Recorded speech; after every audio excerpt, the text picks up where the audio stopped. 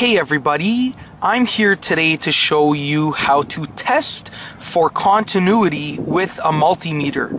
So as you can see right here, I have a multimeter, and the first thing that you are going to do is you are going to turn it to the continuity setting, and in this case that is the ohms setting, which is right over there. That's the ohms symbol. So I'm just going to turn it to right there, and that will allow me to test for continuity. Now, the next thing that I'm going to do, I'm just going to get these terminals organized. The next thing that I'm going to do is I'm going to touch the two terminals. Oops, sorry about that. The terminals got caught on the camera tripod. I apologize. So I'm going to touch these two terminals together, and we are going to look for a number that is either 0 or really close to 0. So I'm just going to touch them together, and sorry about that, they weren't really touching properly. As you can see, we are getting, 0.6, numbers that 0.5, we are getting numbers that are close to 0.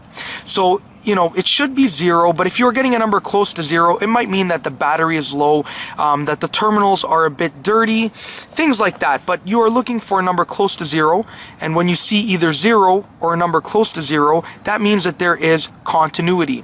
So right now, the terminals are touching, and as you can see, it is showing that there is continuity because the number is close to 0.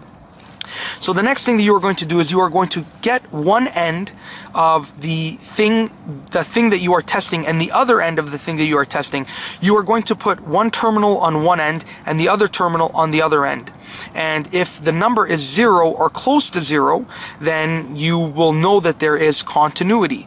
So I'm just going to use a car fuse for this example. I'm going to touch one end on one end of the car fuse, one terminal on one end of the car fuse, and the other terminal on the other end of the car fuse. And if the number is 0 or close to 0, then I will know that there is continuity in the object or wire or anything that I am testing. So as you can see, I'm touching both terminals to both ends, and I'm getting a number that is 0.6, 0.5. It is close to 0, and that means that there is continuity in this car fuse. And that's basically it. You can use the terminals to test a wide variety of items, wires, and objects. The only thing that I recommend is truly be careful with what you are testing. But that's basically it. In this video, I have shown you how to test for continuity. And that's all I have for you today. Thanks for watching.